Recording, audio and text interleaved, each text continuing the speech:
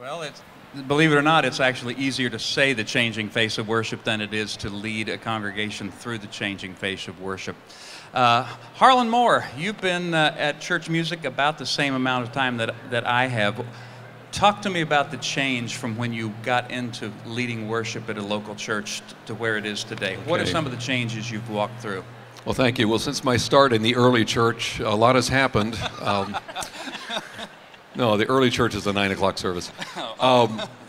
It's been fun, it's been interesting, it's been challenging. When I started, you know, obviously things were simpler. I think that's probably one way to look at it. The first church I served, the pastor chose all the music. He sang the solo before he preached. My role was kind of limited in that sense. It's been interesting to see how it's grown from the planning standpoint of having a team plan instead of a senior pastor or a worship pastor by themselves. Technologically, it's changed. So many things stylistically, but I think we're discovering now the deeper issues that are involved in change, and that's something we're looking at. It's not just a surface thing. Change is happening because of deeper levels, and I'm thankful for that. I think we're coming to terms with some things now that we didn't face before. In our worship planning, we're really beginning to understand the depth of what worship is, and that's what's exciting for me. Yeah. Paulo, you grew up in a different country. What did you say? Till you were 9 years old, and then came to America with your folks. You've got the cultural aspect as well as the changes going on in church, but you have helped lead at least one congregation through transition. What were some of the deciding factors that you and your pastor came up with when you were starting to lead your congregation through transition? What made you decide the change was needed? Well, I think the church itself has a personality, and as a pastor tries to read the personality of the church, just like we have love languages, the church has its love language as well. And as they blossom in that, and as we learn to do church together, I think we have to listen and see, and also just the culture of the particular area that you're in, whether you're in the Bible Belt or in somewhere else. People just need to be able to express the worship in the way that feels natural and comfortable for them. So. Brannon, you're one of the younger guys up here. You grew up in a Nazarene parsonage in a pastor's home. From your perspective, how is leading worship in a local church different now than it was in the church that you grew up in? A couple things come to mind for me. I growing up in the church, we sang out of hymnals, and I remember when we started using the overhead projectors with the transparencies, right?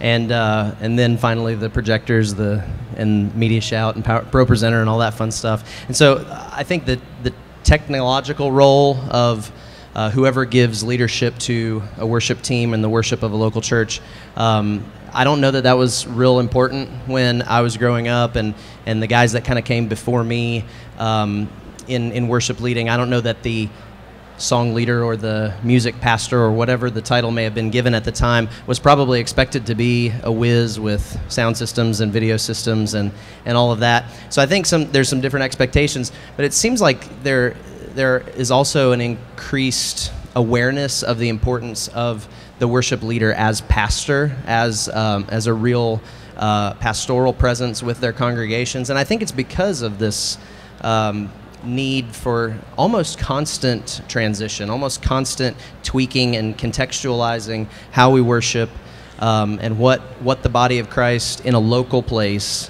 needs and fits and is right for a local place.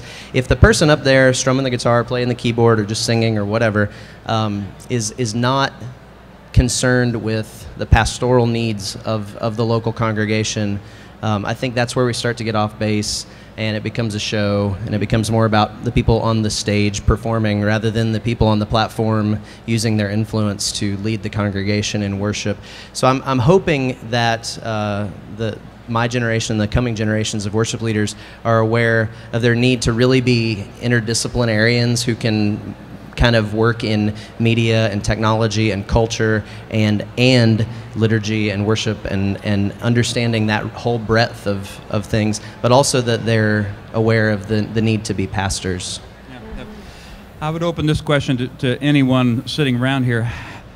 is there anything that would help prepare a worship pastor out there to lead his congregation through change? I'm not just talking about the music aspect, but leading a congregation through change. I've done it at 3 different congregations, and every time it was like, they never taught me this in any seminar, and I don't know how to do this. I've been handed an assignment and wasn't sure exactly how to do it. I can speak into it, but I'd like to hear from somebody else of how do you prepare for that?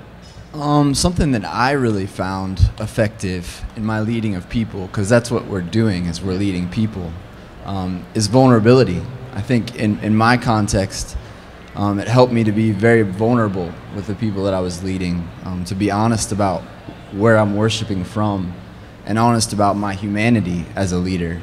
I think especially in a big church, that's the first thing that gets taken away is your humanity. When you're leading people and you're up there and they're down in the congregation, it's so easy for them to put you at a distance. And when you break right through that as the leader, I think that's been effective for our church, especially in periods of transition where they're trying to figure out, can I trust this person? You know?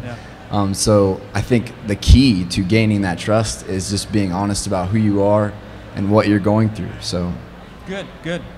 Anybody else want to speak into that, the preparation? Along with the trust thing is just a credibility issue, and I don't think you get that overnight. I think those kind of relationships are only built after several years, and you really can't lead transition as a newbie. You can't just come in and say we're going to change things now. I think you have to learn to love the people, and they have to learn to love you and trust, and that takes time. That's one of the things about transition. Sometimes it's tried too early or it's tried too fast. The last church I served at for 10 years, when I got there, they kind of handed me this template and said, "This is where we're going. Now you get us there." Yeah. And I just looked at it and said, "Well, why are we doing this?" I was handed a template that said we want to do a black gospel service. I told Paulo at lunch the other day this story, and I said, "Well, is it because we have so many gospel musicians?" Yes. "No, we don't have any." "Oh, is it because we have so many people in our congregation that are crying out for a black gospel?" "No, we just thought that's what we needed." And I just said, "Well, what would drive us to make that decision?" So for 2 years, it was pretty much hell on earth, my job of trying to fill the template that they gave me. And so finally, I decided I'm going to visit every adult fellowship on Sunday morning after I've led worship, and I had about 40 Sunday school classes to go visit over the next year. And the whole concept for me was, I went in and said, when you worship as individuals, I want to know your heart language. How do you worship? What is involved in your personal worship? And they would stand up and start complaining about what they didn't like in the worship services. And I said, "Nope, stop. We're not going to go down that road. I want to hear, how do you worship?" And we started compiling all of everything that they told me. And about that much of it was music. And the rest of it was this big discussion of, this is what I would love to, I would love for there to be some times of silence in our worship. Okay, we'll write that. I would love for there to be times of corporate prayer when we all prayed the same prayer out loud. Okay, has nothing to do with music. And we started listing all these things that our congregation was begging for, that was their heart language. And we thought if we just got the right 4 songs in the right style, we'll do what needs to be done. And it's not that simple of a formula. And what you said about gaining the trust, it took me 3 years to find out the DNA of our congregation, now start ministering to the people that God gave us. Now I can start helping them to transition to where we need to go. Has anybody else gone through a time of that big of a transition, or a transition where you just proactively had to make decisions? I'm going to head this way and try to lead the congregation through. Again, I've seen places like what you described where the pastor said, okay, it's time to transition. And and when they limit it to just the music, we've missed the whole transition. The transition, you know, begins in the heart, and then it goes to the head, and then eventually it will affect the music. But that trust equity that everybody's been talking about, man, that's it to me. Yeah, yeah. And it's a constant, for me, it's been a constant transition that I'm always going through, and you're hoping that you earn the right to lead them with you.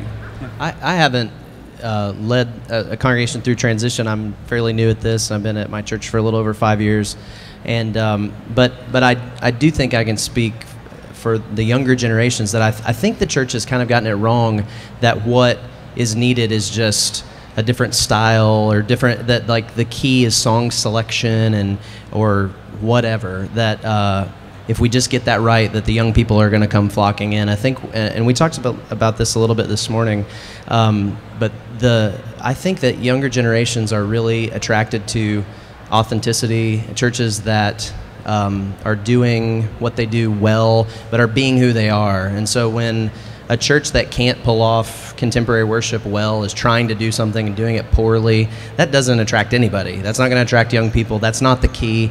And so anytime I speak to churches that are saying, you know, well, we really feel like if we could just get a, hip young guy or girl in to lead our congregation in worship, that we could, win the young people in our community. And I just say, listen, do what you do well. And if that's singing out of the hymnal with a piano, I think that the young people are a lot more attracted to real forms of community, churches that are making a difference in their community, that are living life together and are doing mission together and compassion together. And I really don't think that, I think worship is really vitally important in all of that, but that it's not just the linchpin that we tend to think that it is. And just doing things with purpose and doing things with excellence and with authenticity is much more important to the young generations. And it's not just being loud or playing contemporary songs. I'm seeing many young Christians choose churches based on a lot of other reasons besides worship style. And I want to kind of give freedom and permission to especially smaller churches that don't have the personnel and the ability and the technology to do contemporary worship well. Just don't try to get, don't put your dog in that race, because it's just not worth it. Yep. So where does the decision need to be made? We're going to transition. We're going to make a change. Where does that need to come from? I think often with the pastor and the staff and the people who've been in leadership there, but also realizing what God has given you there. God's provided everything you need to do music the way He wants it at His church. And so He will provide those musicians. And if God has given me a full orchestra, and He's given me 3 tubas, and if I stand before Him someday and say, God, you should have seen what I could have done if you would have given me 3 guitars, God's going to say, what did you do with the tuba I sent you? What did you do with the trombone I sent you? I gave you everything you needed to do music the way I wanted it done. And I have to stand before Him and give account of that. So I have to be a good steward of what He's provided, because that is what we do as leaders. And so realizing, who is it that you have come to lead? We've come to lead people, and they have gifts and talents, and our job is to bring them together and to make an offering to God and to lead His children in worship of Him. And so it's important that we not have a shadow mission, but to have a mission that is God-breathed, God-provided, and how we do music at His church. Yeah. Emily. I'll give a small testimony, if you don't mind. Yeah.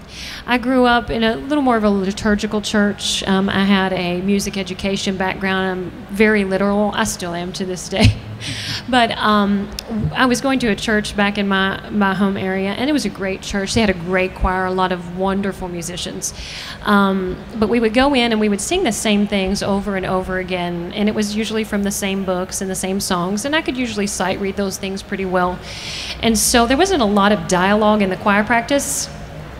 And so it kind of got lost on me, and I kind of faded into the background. And as the church got bigger, I faded further and further into the background. So then I changed churches somewhere in there, and I actually went to the church where Dave was being a music minister at. And I remember I sat down in the first choir practice, and I opened up the book, and it was the same songs And I thought, oh my word, what? Okay, God, I'm gonna do this. I'm gonna enjoy this. I'm not gonna get into my old mindset where I just really am being too analytical. And so what ended up happening was, of course, he's a song guy.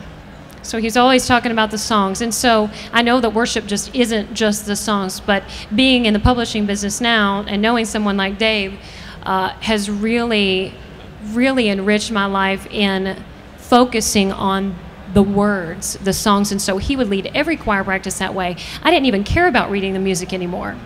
We were worshiping in the middle of choir practice.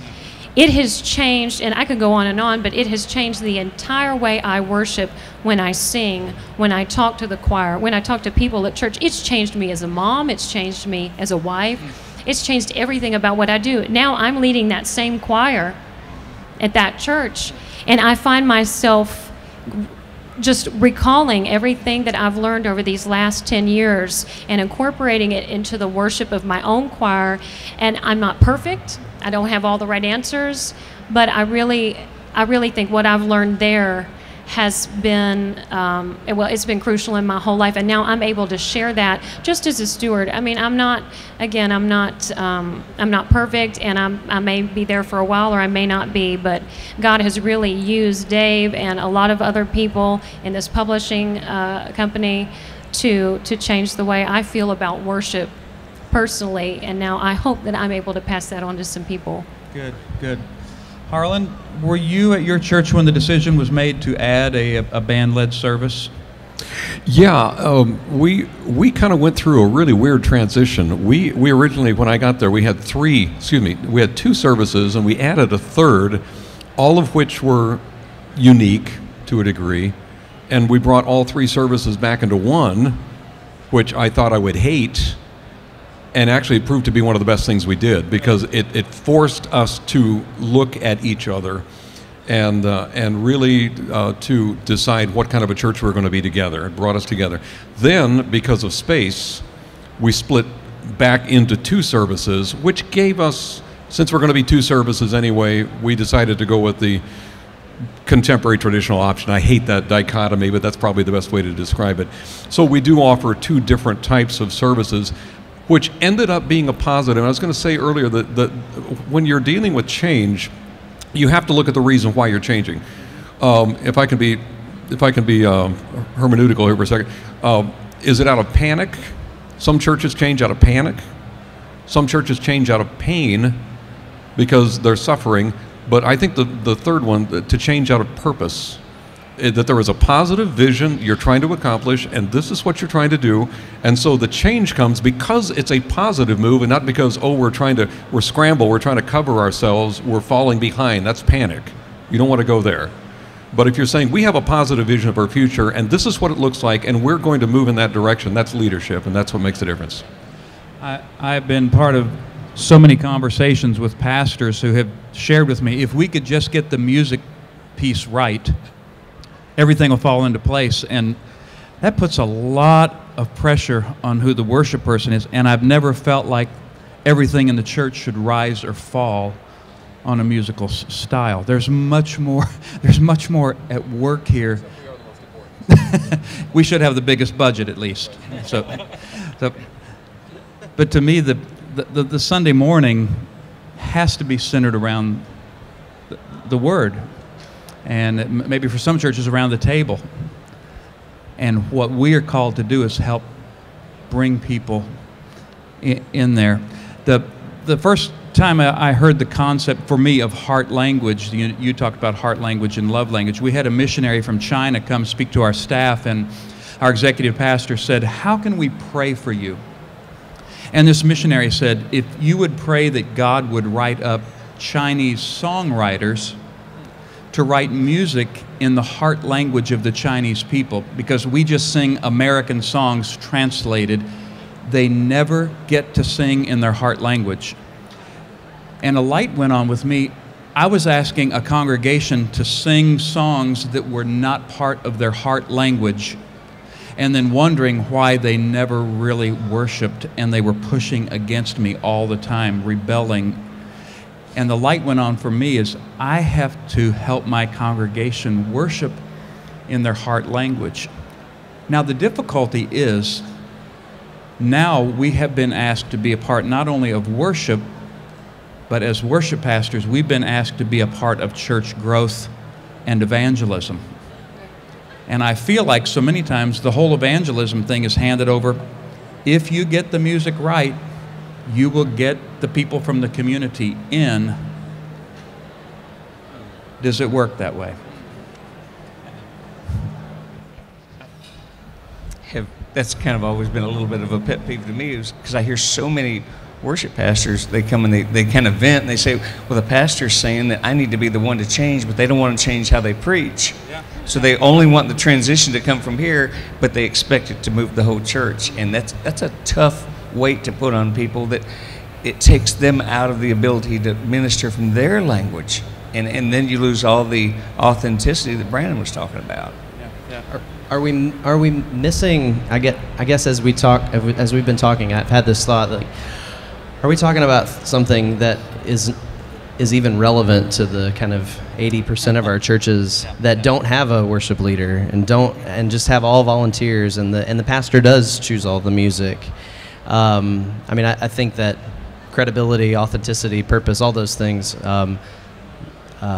trusting God to bring you the people and leading them. Of course, that's all relevant no matter what size your church is. But I just want to throw out to everybody, what do you say to churches that, we're up here talking about transition, but to the church that just says, hey, we sing with tracks. We don't have anybody. And what are we supposed to do? How do we do worship in a way that's faithful?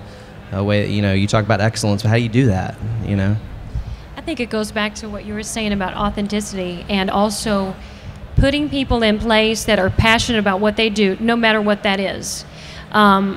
You know when you look at somebody, if they're the worship leader, if they're the pastor, if they're reading scripture, you know if they're passionate about what they're doing. And I don't care what it is. If you're passionate, it's contagious, and that can break worship out faster than anything you do. It's just putting people in a place where they just love what they do, period.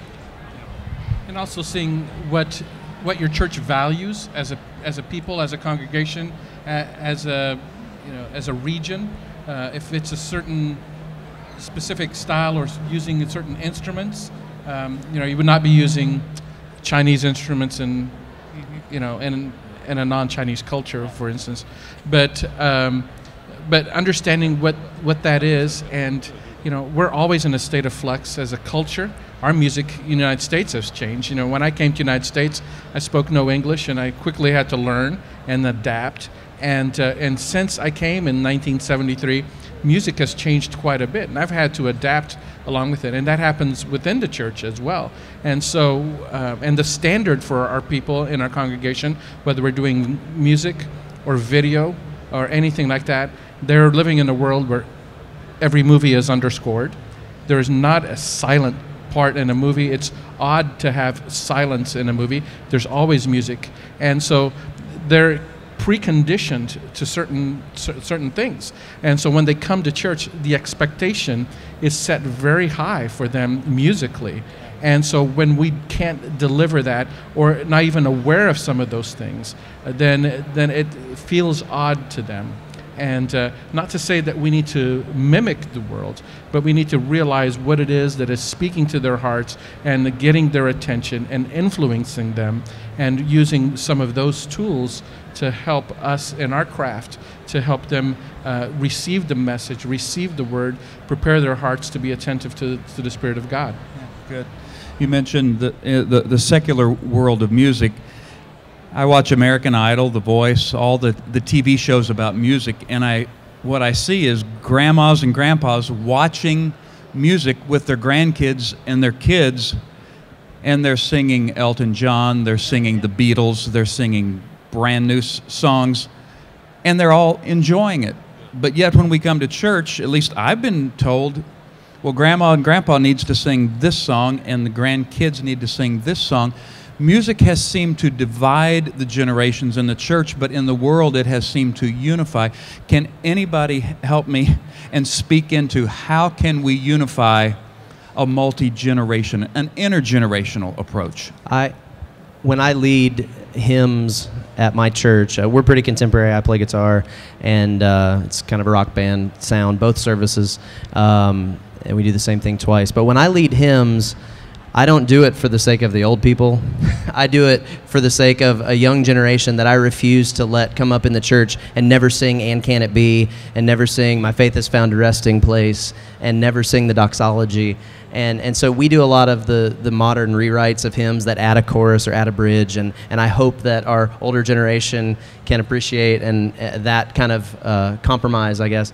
And we sometimes do it in a little bit different sound than it would be if it was piano and organ.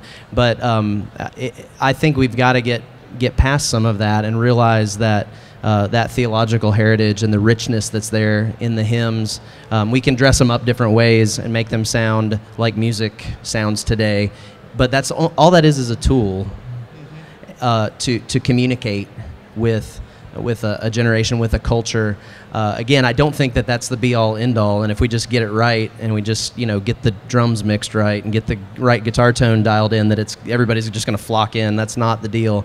But I really think that getting past some of those divisions of this group needs this and this group needs this, and so we'll just give everybody what they want. Since when is that even the Christian life? The Christian life is not about just what I want. We don't know what we want, because we're sinners, we're broken, and the church needs to say, we know what you need, and this is faithful, this is worship, this is God's people worshiping.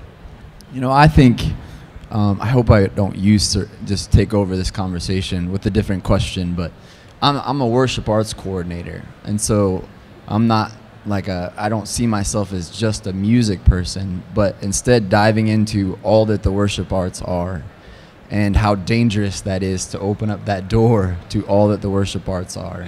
And I've also, so you come right into the context of all those conversations, and I think we're talking about transition, and a lot of those questions is authenticity, and especially emotion. Like, what does it mean to have emotion in worship? And are we allowing all of the emotions to be involved in our worship? Is it a free place for artists to be artists, and for art to ask questions? That we're not just up there to make people smile and feel good, but we need to allow art to ask questions. So I know there's a lot there, and I have my own personal opinions that I don't think we do enough of that. I don't know what you guys think, but I think we should allow times for lament in our worship, and we should allow for times of sadness if that needs to be. So as I'm married to a dancer, so I've seen how she worships through her dance and how beautiful and intimate that is. Does that have a place in our church? Or like you're talking about these divisions, are those divisions orchestrating how we make those decisions in our worship arts? So that might be a bigger topic, talking about worship arts, but you guys probably have, and I won't get the chance to talk to all of you probably again, so I'd love to hear what you all have to say about that. When you were talking, I was thinking about, we were at a table recently with Dr. David Busick, and he threw something out, and just in passing, and I think you were there too, Michael, and he talked about pride and prejudice. And I haven't been able to get that out of my mind, because he talked about the pride in that the way we think we do it is the right way, and that should be the way we do it, and that becomes generational. And then the prejudice about how good we think we do it. It's got to be our way, and it's got to be at my level. And part of that, leading that transition, again, it goes back to, have we earned the right to introduce a new way of worship to our people? And they may not trust the dance, but they may trust the person that introduced the dancer. And I think that becomes part of the transition too. I'm married to a drummer who by nature is a quieter type. And his way of, he's one of the ones that prefers to just be hang in the background. Yeah, that's right. He's that kind of drummer. But probably, and I'm just going to go out on a limb, but probably one of the most moving times for him in a worship service lately had zero to do with the music, and it was a sermon on communion. And he was so moved by just the words and the reflection on the communion. I could tell he was very quiet. He was sitting there, but you could tell he was prayerful. And it didn't have anything to do. He loves drums. He loves the music. He loves to play. But it's his way of worship that's completely different than a lot of these newer modern ways. And it was just another testimony to how other things other than music can minister and worship to a different personality sitting out there. I hope that one of the shifts, one of the transitions that we're in the midst of is, I'm surprised we haven't hit on this yet, but is bringing an end to this bad habit of thinking of worship as just music, and beginning to see worship, like you say, as the whole service and as everything that the human person has to offer to God, and that all of that can be worship, and I feel strongly that that should be guided and in some way informed by the ways that Christians have worshiped through the ages. There needs to be some continuity, not traditionalism, but that we are within a tradition, and we're traditioned without being just traditionalists. And there's an endless palette. There's it's a big toy box with a lot of toys that we can get out and use to worship God. And you're right; it needs to have that full range of the human experience, or we're not being biblical. I mean, read Scripture. I just bought, for myself really, but for my 6-year-old too, the Action Bible. That's the comic book version of the Bible. It's awesome. And of course, it's not an official translation, more of a paraphrase. But we read the story of Amnon and Absalom last night, and these a brother killing a brother, and it ended. And I said, okay, so what do we learn from this story? And we're talking about just the pain and the despair of David and the things that led him to cry out to God in the Psalms about his sons' hatred of one another and their deaths, and that's our story. I mean, if we're being biblical in our worship, we've got to deal with it. Can't just be celebration and we're all happy and we're all just up for 90 minutes or 60 minutes or whatever it is. We've got to make those spaces for the arts, make those spaces for the range of emotions, and see that as not just like an issue of choosing songs and what key we put them in and those kinds of questions. Those are important. We need people who have the technical skill to address those things, but seeing the whole service as kind of a narrative, and we're taking people from a point of entrance to a point of dispersal into the world, and what are we doing with that time? It's a really important time, and it's not just we sing and then we hear a sermon and then we're done. One of the things that I've learned also over the years, and I've just been at a new church here for about 6 months, and Jason and I have a privilege of working together, and I lead the service with the choir and the orchestra. He leads the service with the band, and we'd say probably guitar-driven and choir and orchestra-led, and that way we don't have to use the contemporary and traditional jargon. But I think that speaks to people. But one of the things I've learned over time is just to give people permission when they come into, and to say, I hope you've come in here ready to worship today. And I know that some of you, it was the hardest thing for you to do is to get out of bed today and walk into a church. And because sometimes we just feel that way, and it's all right. And then other people you just have to remind and say, this is not about you. And there's no way that I'm going to choose 4 songs or 5 songs today that are going to pull that particular string on your heart and give you that warm fuzzy that you want. It's not going to work.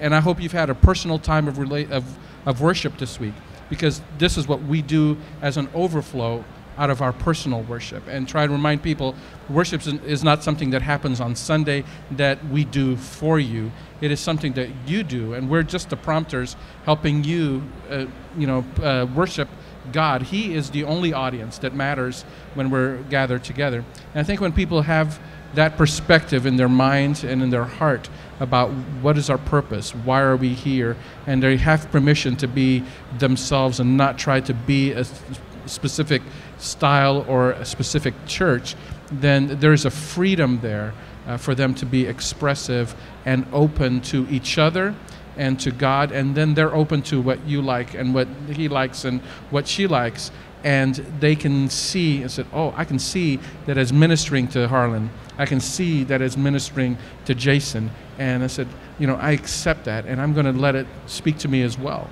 So. Good. Do we have time for one more question, Mark? I'd like to ask, has anybody learned something about worship from your congregation? What has your congregation taught you about worship? I know I've got an answer. I don't know if you've thought of it in those terms, because I think sometimes, well, we're supposed to be teaching our congregation. I have learned so much about worship from my congregation. Is anybody else in that boat? I think my parents mostly. After we came to the United States, we settled. The first church that we visited, we stayed there. My parents are still there 40 years later. And I eventually led the choir in that church, 15 people in the choir. And we would be singing and just praising and worshiping God. And my mom would be behind me, and I could tell that the Spirit was just working within her. And we would be singing in English, and she's singing behind me in Portuguese, and singing those songs from her heart. And there were times when I would tell the musicians we're going to do 3 verses. But at the end of those 3 verses, my mom was not done. And she would keep going in Portuguese and start singing. And I would just look at them and let's say, Mama's going, let's go for it. And so I learned a lot from her, just having the heart. And from my dad, I think I was in my 20s. I was already married, and I came to church one Sunday morning to lead. And he did not look well. And he had been ill. He had a cold during the week. And I looked at him and I said, Dad, you shouldn't be here today. You don't look well. And he said, Son, I don't feel very well. And I said, why are you here? And he said, I came out of discipline today. And that, I've grown up in church. My dad was a pastor. And I think I was at church every time the doors were open. But that day I learned a lesson. And when he said, I came out of discipline today, I said, what if I were to come to church every Sunday out of discipline to worship God? And not only discipline, but my heart was totally engaged in this. It was a very important lesson that I learned that day. I think I've learned, one of the things I appreciate from my congregation is just the songs that they've taught me. And I may be a little strange in this regard, but I don't listen to a lot of Christian music for my own enjoyment, just on my own time. I don't know, are you like that, Jason? I draw my inspiration from a lot of other places musically, and I enjoy Christian music, but I don't listen to K-Love. And so they feed me songs, but one of the best ways is that I love doing funerals, especially for the saints of our church. Because of course Christian funerals are always awesome, and it's the celebration of the life, but the song requests that I get at those funerals, and the songs I've had to learn to sing at those funerals on behalf of those families, and when they ring those golden bells and some of this, I didn't even grow up singing some of those songs. And so I just appreciate the way that my congregation has expanded my horizons, and some songs that I'd never sung before that have become dear to me now. Harlan? I'm going to say one of the things, and it relates back a little bit to what you were saying about how inadequate sometimes our plans are. And we plan 3 or 4 or 5 songs knowing full well that that's just a small morsel on the plate today, and it's not very much. My congregation, I think we've all experienced this, surprises me at how they let the Holy Spirit use whatever it is to speak to them. And that's one of the assurances that I think we all have as worship pastors. We don't want to be sloppy, we don't want to be less than excellent, but even at our best, it's never going to be heavenly worship. We all know that. But God takes what we have, and we walk in confidence that He's going to use that. In fact, what surprises me sometimes is I get responses back on things that I didn't even know were going that direction. And they heard something, they felt something, and I go, well, that wasn't what it was about. Well, no, that's what the Holy Spirit was speaking. And God constantly surprises me, and that's an assurance as a worship pastor that I'm not in this by myself. I'm up doing my best, but God's working behind the scenes, really speaking into people's lives. Yeah, in spite of us, sometimes you're right. Isn't that amazing? Yeah, I think the reminder for me constantly, every week, is my perfectionist attitude wants every note to be hit right, every guitar riff to be correct, the drums to play the right thing. And I'll leave the stage sweating like crazy and thinking, oh man, that was the worst thing I've ever done. And yet somebody is touched and moved by that. And so I've learned from my congregation that the minute I am singing, the minute I leave the stage, I have to let all that go and just say that was my offering, as small as I might think. Yeah. And the second thing, the big thing for me that I'm just now learning is how our congregations want to be caught up in the story. We often prepare as if they're not wanting to do that. And I wrote a song just this last year that was centered around the death of my mom and just going through that process. And it's not a great song. I wouldn't consider myself a great songwriter, but that is the song that my congregation latches onto. They love that song. They love it when we play it. And I don't want to play it that much because I'm like, man, it's not that good. And it's just, but every time we play it, someone says, man, you know, this relates to my life in this way.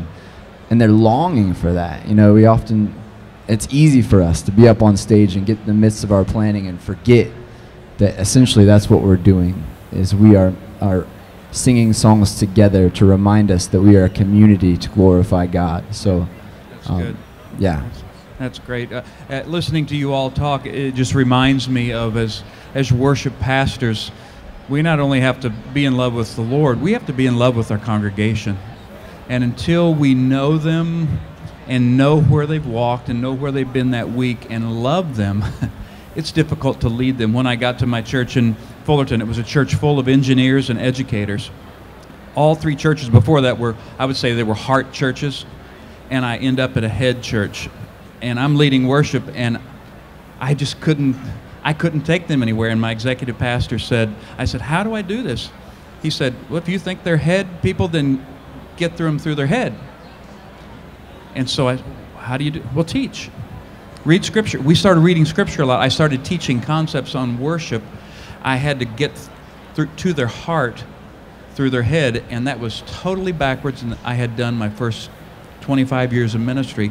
But once I got to know the congregation, go through their head, we got to their heart. We worshiped in a wonderful way, but I had to find out who they were, and then I had to fall in love with them. So thank you all for sharing. We've circled the block several times, but thank you. I hope this has been a helpful discussion today.